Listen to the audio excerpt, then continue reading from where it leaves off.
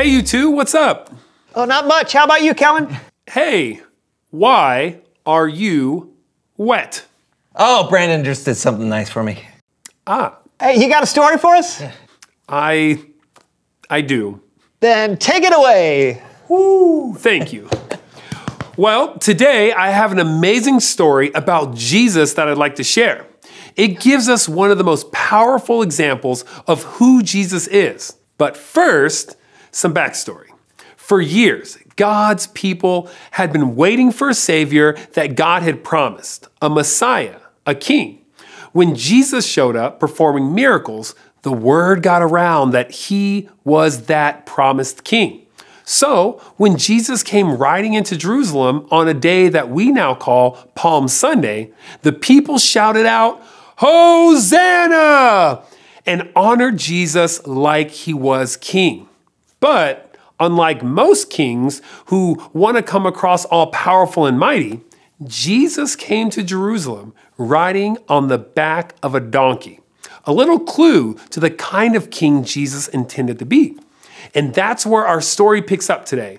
And here to help tell it are the kids from Kidspective.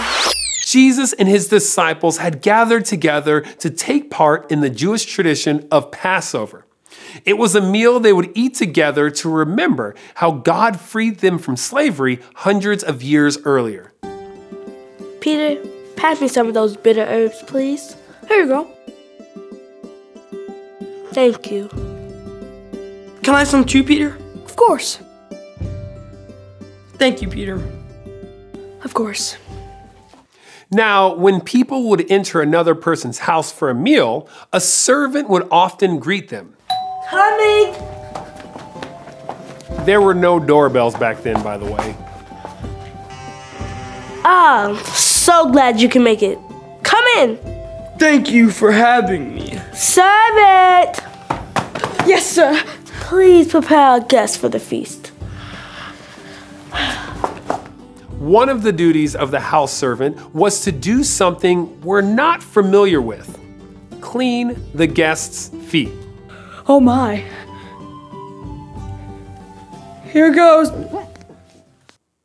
Gross.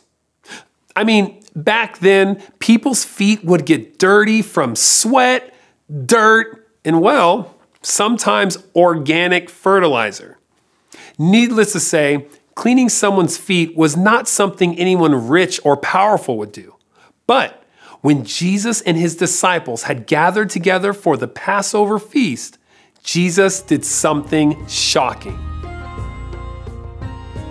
Peter, what's Jesus doing? I don't know. Looks like he's about to start cleaning.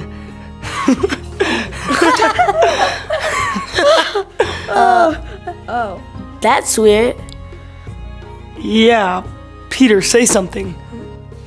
Lord, are you going to wash my feet? Jesus replied, "You don't realize now what I am doing, but later on you will understand." But Lord, you'll never wash my feet. And Jesus responded, "Unless I wash you, you can't share life with me." Then Lord, wash all of me. Jesus told Peter that he was going to wash his feet. And then Jesus washed every disciple's feet in the room.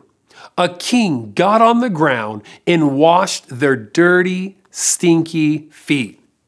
Afterwards, Jesus said, "Do you understand what I have done for you? You call me Lord, and you're right. That is what I am. I, your Lord and teacher, have washed your feet. So you also should wash one another's feet. I have given you an example. You should do as I have done for you." Now, we don't know for sure how the disciples reacted when Jesus did this, but I bet it was something like, "Whoa!"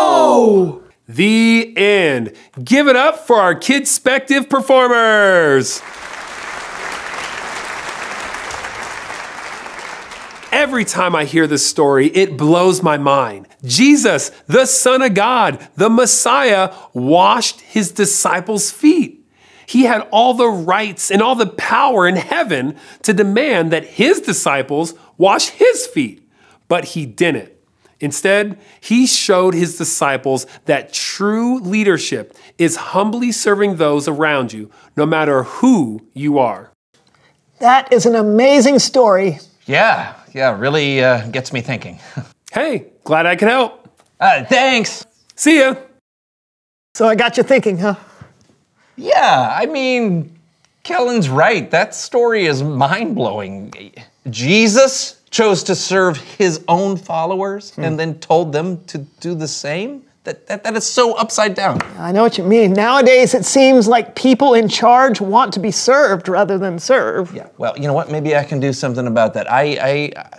I'm gonna let you be the waterer, and I'll take the fertilizing job. You don't have to do that. No. I want to lead by example, and it's the job I was given, so. Now, if you'll excuse me, I'm gonna go ahead and get prepared while you ask the question. Right. Oh, you want me to do the thing by myself? Okay. Reveal the question. When has someone put you first? Well, once when I was sick, my next door neighbor came over and mowed my lawn for me before he mowed his. Huh. I mean, that's a great example. Yeah. One time in school when I was younger, somebody let me cut ahead of them in the lunch line so I could get the last piece of pizza. Oh, that's very cool. I'm not very humble when it comes to pizza. Yeah, but you are when it comes to gardening. Well, I'm trying to be. You like my gardening outfit? Hazmat suit. You know. Oh, and clothespin. Okay. Throw the fertilizer. All right. Well, that's one way to do it. Oh, thank you. Do it. Thank you. I did. Okay, that's all the time we have today. Until next time, I'm Brandon. And I'm John. And this was The So-and-so Show. You sound way different. That's the price of power. All right, one more little song to go to sleep. Simple, simple little flower, you'll grow as tall as a tower. With your roots that run so deep, birds will fly and shout a peep.